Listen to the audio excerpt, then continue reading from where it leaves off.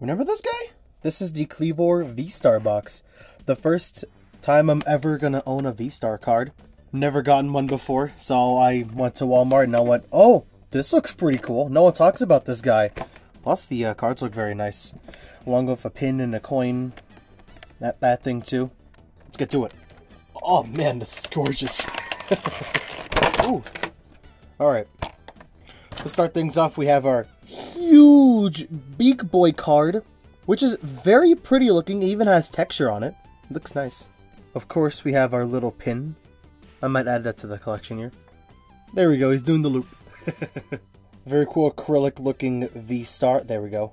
I like that. I'm gonna also add that to the back. Ow.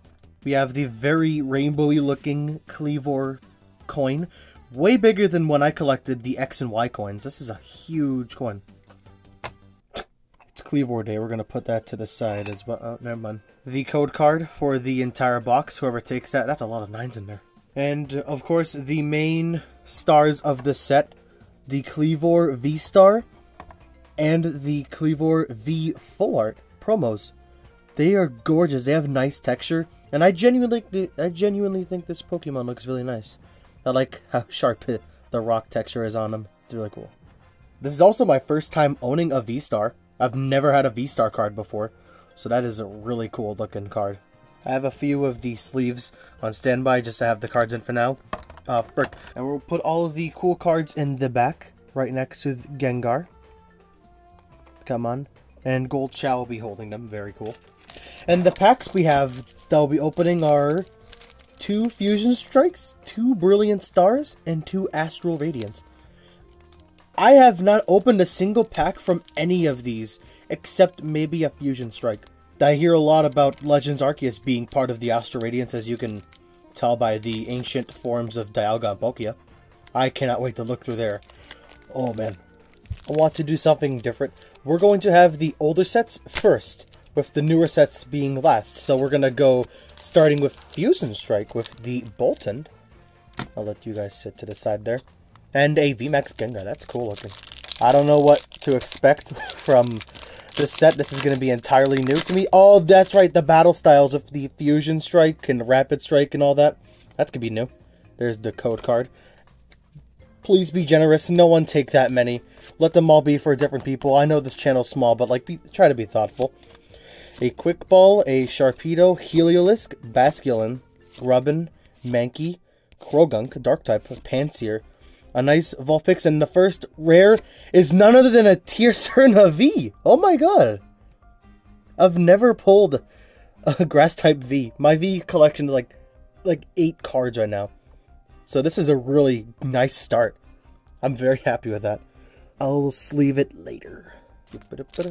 Getting onto the Gengar VMAX. I would like to see a Gengar V. That would be cool. Another Basculin to start? Oh, I flipped it the other way. I do that because the borders tell what the cool card will be. The black border was a cool card. The white border means it's a normal regular.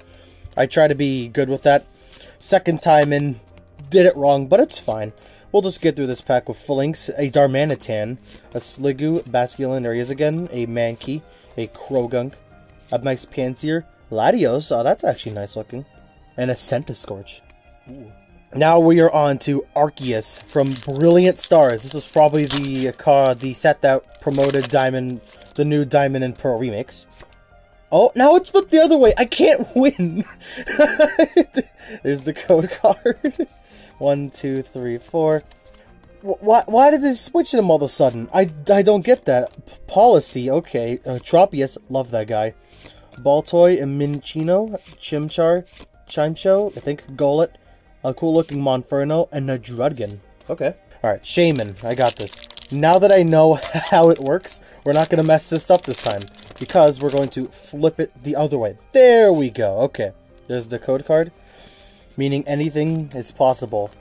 Let's hope it's good. Poison Energy, a Torkoal, a Clang, a Berry, Corpiche, a Sock, Trapinch, the Gibble looking adorable, the cool Weasel, a Tornadus, Reverse Hollow, and an Ice Cube.